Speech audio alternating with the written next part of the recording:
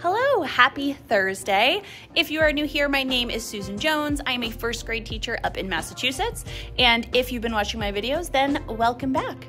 I love to just share a little bit about what we're doing here in first grade. I like to share different activities and things that I find and just kind of take you along with me. So if you're ready to dive into this video, let's give it a thumbs up. Make sure you are subscribed to my channel and let's dive right in.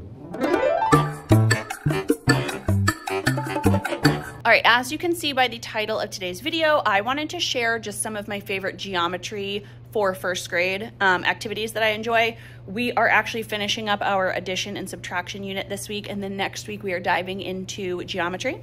So I want to kind of go over what lessons we teach in first grade, some of my favorite activities that I plan on using, and then kind of where we're headed. So I also just want to point out things that drive me crazy in my classroom as a type A teacher, but my students are finishing up some projects back there for our EL education pilot. So right now my back counter is filled with a bunch of clutter. Beautiful projects, but what looks to me like clutter. So having a hard time with that, but that's okay. But yeah, let me pull down my geometry bin. And since I'm starting to plan out some of the lessons, let's take a look at what we're doing.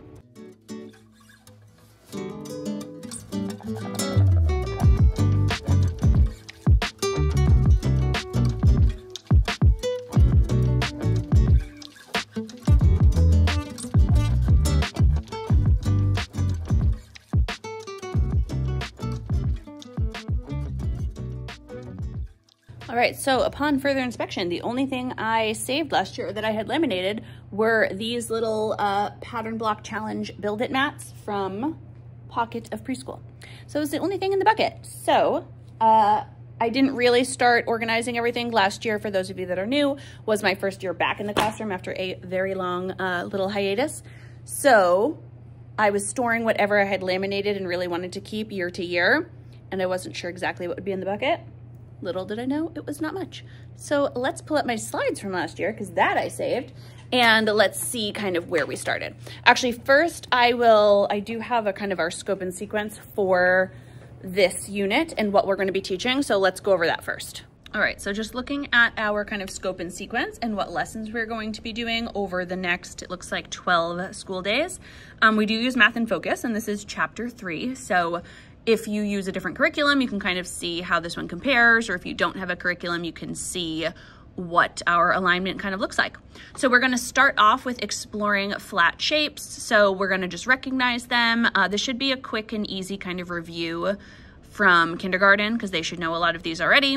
We're going to identify sides and corners, sort the shapes in different ways, and then on day 4, we'll actually divide those shapes into equal parts. So we do kind of start the beginning fractions here. And then we will go into exploring solid shapes, so our 3D shapes, recognize them, and then also see how they move in different ways. And then we go into using shapes to make pictures and models. So using flat shapes to make pictures, using solid shapes to make models, and just kind of that composing and decomposing of shapes into other shapes. Seeing shapes around us, so getting to see what these 2D and 3D shapes will look like in real life. Then towards the end, we have using flat shapes to make patterns. So recognizing repeating patterns involving flat shapes, and then the same thing, but with solid shapes. So that's just kind of the rundown on what lessons we will be teaching. Now, personally, I love teaching these types of units. I love teaching the geometry unit, the measurement unit, and I like how they are kind of sprinkled in between some of our heavier units. So we've just finished up, a long time of adding and subtracting. We finished up number sense, and then it feels like we get a little break going into our shapes, right? Shapes are so hands-on, they're fun. We get to see all the different patterns. Students know a lot about them from last year already. Shapes are often talked about as early as like Sesame Street, preschool. So kids are pretty familiar with these. They often feel very successful in this unit, which is good. The one hard part of the geometry units in first grade is typically the fractions. So getting them to understand equal and non-equal parts, as well as halves and quarters, which halves and quarters we don't go into just yet. So yeah, that's kind of the rundown on what we will be doing. So Now let me take a look at some of the activities we are going to do for shapes. Before I dive into all the hands-on activities I like to use in games we play with my students, I do just want to share one of my favorite ways to help students practice this skill independently, and it also kind of lets me know where they're at, and that is through using IXL. Now, all my students have IXL on their iPads, and it is something that we often do towards the end of a lesson, where I will either star a skill so they can work on it, and then when they're finished with that, they can go into IXL games. Now, in case you don't already know, IXL is an online learning program for students in grades kindergarten all the way through 12th grade, and it is filled with tons of skill-based review activities, games, and lessons that parents and teachers can easily assign to their students to help them review different skills. Let me show you the ones I'm going to use for this upcoming unit. One of the many features I love about IXL are these skill plans that go along with your curriculum. You can just go right to textbooks and scroll down to find your curriculum. We are using Math in Focus. I will click on it for grade 1. And then I can find my chapter 3, which is Shapes and Patterns. Once I'm here, I can see all of the different lessons and skills that IXL has ready for my students to practice. As I scroll over each one, I can get a quick look at some of the questions that IXL wants to ask them for each skill. This is the one that I thought was most beneficial for my students right now, so I went ahead and started it. And then once it's assigned, students will see questions just like this. And one of the features I also love about IXL is this audio version, so that way students can hear the question even if they can't read it. Which shape has 3 corners? Once they hear the question, they click on the right answer and submit.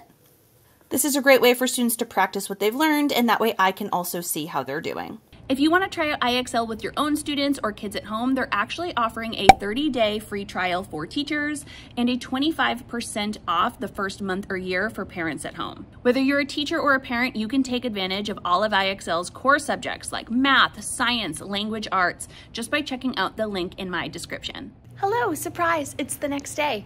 I was about to share with you some of my favorite hands-on activities and games that we play for shapes, but then life got a little crazy yesterday, so I'm gonna do just that. So let me grab some of my favorite activities for 2D and 3D shapes.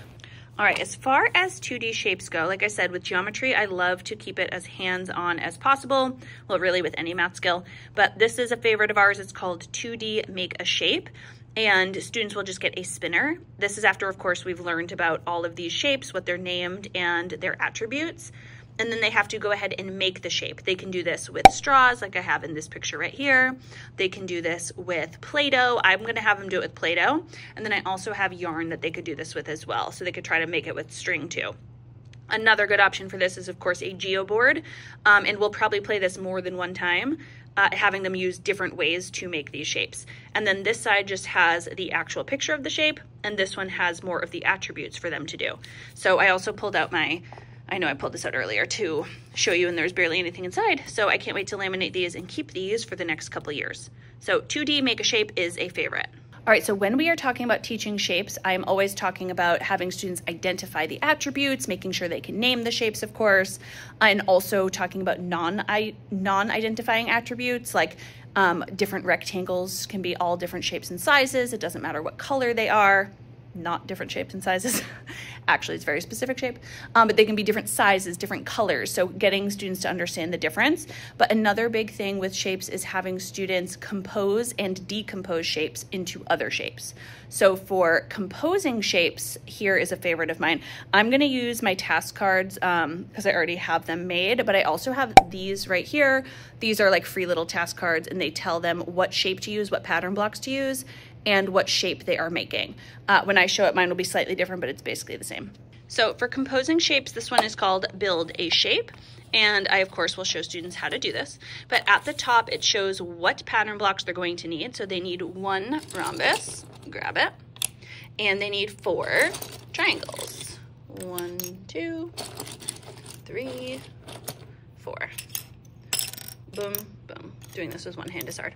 And then they have to try to make a hexagon. So they're gonna have to figure out how to put these shapes together. Of course, you know, I'm an adult professional here, so I know how to do it pretty quickly. But this is actually very tricky for my students to be able to do. So I like to give them a lot of practice with these types of skills. So again, they're gonna make a hexagon here, but this time they're gonna make a big hexagon using 1 already done hexagon, 2 trapezoids, and 2 rhombus. So there's just a bunch of different ones here. Another hexagon, I swear they're building other things too. Here we go. A rhombus with 2 triangles. But again, they're very similar to the free cards that I have, so I will link that down below. And these ones are just from my geometry math task cards, which I will also link down below. But composing and decomposing shapes is going to be very important. Now with that last activity, they're mostly taking smaller shapes and turning them into larger shapes. So I also like to have them practice some decomposing as well. And so what I'll do here is I will actually print this out on colored paper. There's a few different shapes here. This one says decompose the square.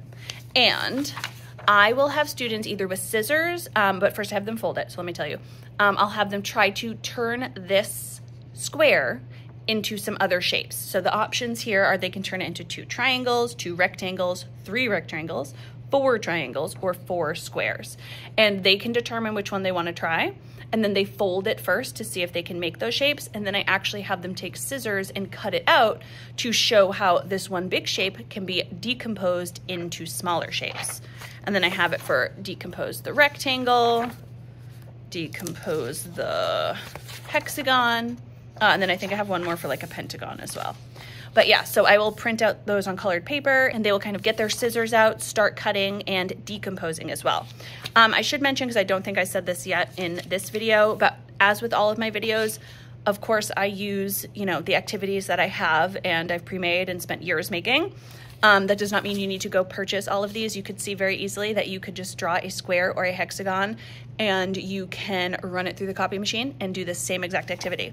If you have pattern blocks, you can do those composition ones. Look up online some different, composing cards or grab my free ones and print them out and have students just build shapes. Same with the 2D make a shape, right? You can put up a random spinner online or just call out a shape and have everybody with their Play-Doh or string or whatever they're using make a shape. We can make it easy. All right, so those are some favorites for 2D shapes. For 3D shapes, my absolute favorite is Guess My Shape. So we will do a lot around 3D shapes in terms of their attributes. Those are a little trickier with vertices and edges and figuring out what the shapes are named and looking at them in real life. But I really like to have students feel them. And so what I like to do for this is Guess My Shape. So after they have learned 1, 2, 3, 4, 5, 6, about the 6 main ones that we do, and we talk about the attributes, they've felt them, they've gotten to see them, I will put them in a bag. Here's a little picture like this. I will put them in brown paper bags. They have to quietly walk around the room and they'll have to put their hand inside the bag. I'll have a couple of them out that say like A, and they'll have to feel what it is without looking. And then they have to write down or draw, it's up to them, but they can write it down. I'll have an anchor chart at that point where they know the name. They have to write down what shape they think it is. And then after we've done that for all of them, they will come back to the rug and we will reveal and see if they got them correct. And then I'll have them think about too, like if they thought it was a sphere, how did you know it was a sphere? What were some of the things you were feeling during that time? Just using all those words and seeing if they can identify those attributes first. Another easy hands-on activity I like for 3D shapes is called castle building. And all you'll do, I usually do this as like a center, so because I only have one bin of 3D shapes and I don't want, everybody to be fighting over them and I want them to be able to make a cool castle. So I'll do this as a center for like 8 minutes at a time. And that group gets to build a castle using their 3D shape. So they compose it, they can add whatever they like to it. They like the cones, as the top of like the sides of the castle. And then when the time is up, they will just take a blank piece of paper. I don't even have a recording sheet for this. And they just have to write down how many of each shape they use. So they have to be able to look at their castle, we take a picture of it, then they count up all of the shapes that they used and record it. So I could make a recording sheet for that to make it easier. I might have something similar somewhere anyway. Maybe I'll look for that, but castle building, easy. All right, so those are some of my favorite hands-on activities for 2D and 3D shapes, and they are all in this unit right here. This is just my hands-on 2D and 3D geometry unit for first grade. So a lot of those activities in recording sheets are straight from there. But then I'll also have students practice with some math games and some task cards. So I wanted to show you a couple of my favorite math games from my print and play pack. The first math game is a very quick roll and cover. This will be cut out, of course, and it'll only be half, but students just have a die, they will roll it, and it'll tell them how many sides they are looking for. And then they also kind of make it fun with like remove one of your opponent's pieces, skip your turn, and they have to see who can cover up the board. So they're working together, and once the whole thing is covered, they count who has the most cubes on the board, and that person wins. So they're just looking for, okay, 4 sides. What is a shape that has 4 sides? Plop, I can put my cube on it. 5 or 6 sides. All right, which has 5 or 6 sides? I can put one here. So they just go back and forth, rolling and covering. Race to Robot is another favorite of mine. This is similar, but it's just set up in a different way. So here they are still going to be looking at those attributes, or they're going to see the name of the shape like square, rectangle, and triangle. So they will spin it, and then whatever they land on, they each have their own robot. This is with 2 students. So player 1, player 2, they have to color in just one section. So if they land on 0 sides, they have to find a shape in here and color it in. So they might color in a circle or an oval, any of the circles, just one by one. And then we spin again, 5 sides. Find a pentagon, boom, color it in. And they go back and forth until they can see who can fill up their robot first. And they can color it however they want, design it however they want, but they can only color in one shape at a time based on the attributes. And last but not least, we have 2D and 3D Find It. And this is going to be a good game for having students practice seeing these shapes in real life. Even though, of course, we will do like a 2D, 3D shape hunt where they have to look around the room and find these actually in real life. But this gives them many more options that they can't see in the classroom. So they will roll the dice. If they get a 6, they have to find a cylinder, toilet paper roll, color it in. If they roll a 3, they have to color a square like this piece of cheese and color it in. And they just go back and forth. This can be played by themselves, or it can be played with the partner. I almost always have them play it with a partner and go back and forth until the timer is up. All right, so we've got some hands-on activities. We have got some games that they're gonna play with partners to review those skills. And then I also have some task cards that are, again, just some review, but not just paper pencil. They're more, some of them are hands-on, like this one right here. This one is Make Me, and this one is done with a geo board. So students will get geo boards and they'll get a bunch of elastics, and then you can see each card has a little shape there that they have to make. Now, not only do they have 2D shapes, but also, let me grab one real quick. Also, some of them have a fun little shape to make, like a butterfly. And so when students get to these ones, I like to pop over and just kind of ask them, like, what shapes did you use to make that butterfly? Oh, I see an oval here in the middle. I see a circle here, whatever you want to say. But I like to ask them what shapes they're making to do that. And then like a leaf, how did you make that leaf? Ask them what shapes they used. But then of course they obviously have regular 2D shapes as well. Here is another task card game that I like. It's called Find and Circle. Over in the corner there, you can see the circle that they need to find on their card. So that's the shape, the circle here, triangle here, and a square in this one over here. And they simply have to circle with a dry erase marker all of the real life shapes that have that there. So they'll circle all of them. I already showed you build a shape.